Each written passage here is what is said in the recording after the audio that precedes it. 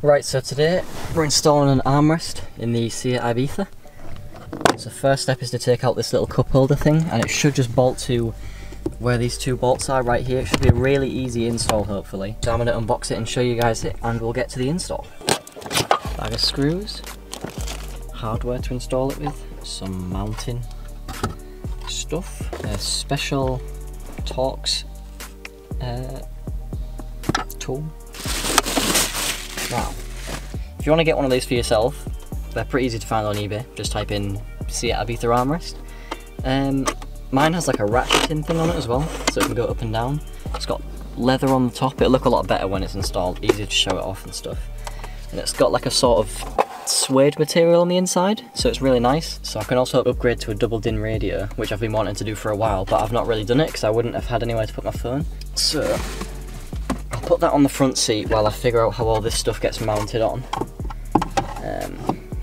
Okay, that's very straightforward actually. So literally just like I thought, there's two screws there. So just ignore it, it's a bit crusty, just ignore that. There's two screws there, and this, I don't know if you can see, but that lines up perfectly over the two screws. So if I take these screws out and use some of these that are supplied, probably I'm going to have to use some washers as well, just so that it'll go over it securely. And then that should be perfect. So once that's on there, this goes on here like that.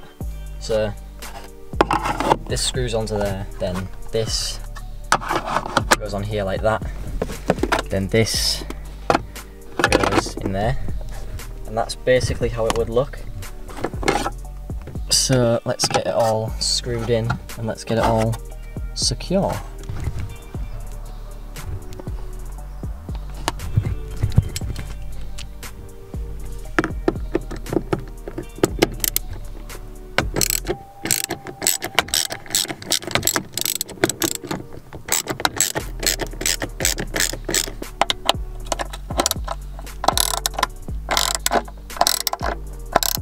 Right, so that's fully secured. This is secured onto this. The last thing to do is to screw this down onto there, and there's some covers, little rubber covers that came with it.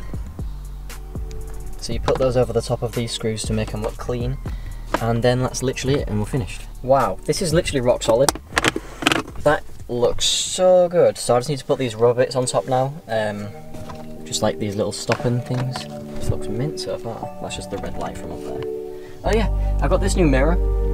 Looks mint. And it's like a blue tinted one, and it's wide angle as well, so you can see loads of blind spots.